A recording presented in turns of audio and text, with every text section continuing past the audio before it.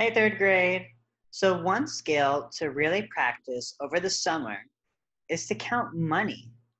And this could be whether you're helping your parents plan their grocery bill, or you're saving for that toy you really want, or you're planning on buying a new school outfit when we come back in the fall.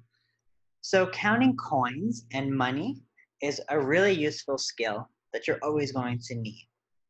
So, let's dive right in. So first of all, I want to look at our place value chart. In third grade, we learned from ones, tens, hundreds, thousands, but when we're dealing with money and coins, their value is so tiny that we need to make place values lower than ones. So what we have in our place value chart are is a space called a decimal. And this is a dot that separates, I have less than one, but more than zero. It sounds like a fraction. So decimals and fractions are the same thing. They're parts of something. So when I'm talking about money, what represents one whole? A dollar. This $1 represents one one. But we can have money that's less than a dollar, such as pennies, nickels, dimes, and quarters. So when I'm counting money, I have my ones place, I have my decimal, and then I write tenths and hundredths.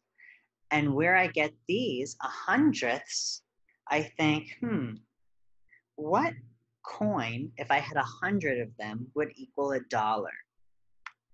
100 pennies equal $1. So that's the same as a penny equaling 1 out of 100.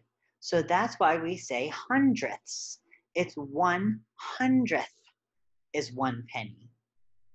And tenths comes from 10 dimes equaling a dollar. If I broke up the dollar into a fraction to equal a dime, that would be 1/10, because 10 dimes equal $1, 10 tenths. So 1 dime is 1/10, and that's where we get tenths. So let's now start counting money.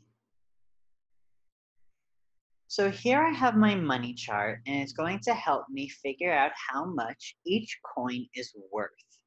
And if you notice, I lined up these decimal places to help me count these coins.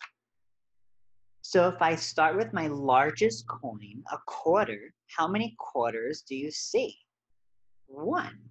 That's worth 25 cents, which is 2 tenths and 5/100ths, 25 cents.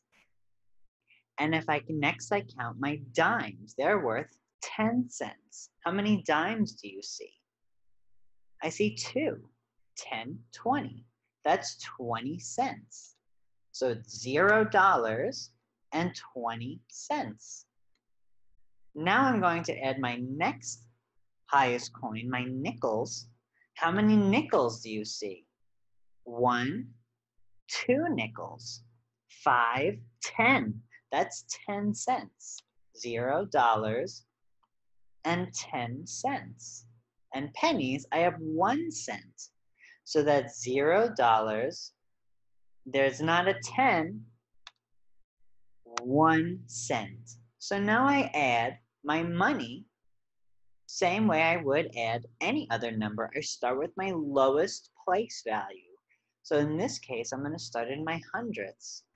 5 plus 1 is 6. 2 plus 2 is 4 plus 1 is 5. And there are no ones, so I have a total of 56 cents. So that's 0.56. So what you're going to do on the next slides, you're going to count the money that you see.